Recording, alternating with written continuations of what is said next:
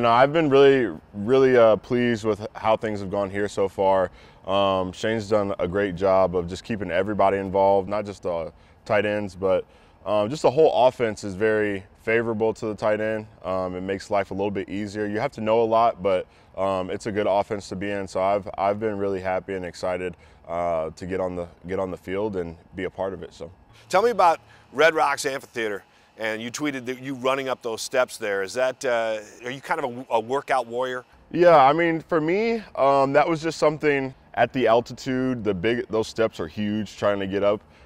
It was a great workout that I did a couple times that summer just to get in shape, get my legs underneath me, get ready for camp. So, you know, I like doing that stuff. So it's a lot of fun. All right, so how often do you go up? I saw you do it once, but what's the workout? That was just the finishing one. We do like different interval sprints, halfway up, 3/4 of the way up, all the way up, and then we'll do that different legs of that. So the one that everybody saw was just the last one that I did. So yeah.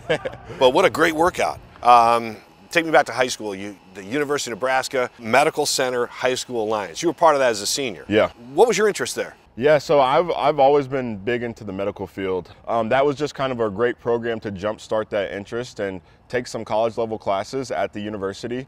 You know, we split half days where I was in normal regular high school, and then I would head to college campus at lunch and kind of take college classes the rest of the day. So it was really cool. What did it involve? Were you observing anything in operating rooms? Was there anything like up close? Everything you can imagine. They did a great job. We did cadaver labs. I sat in on a couple surgeries.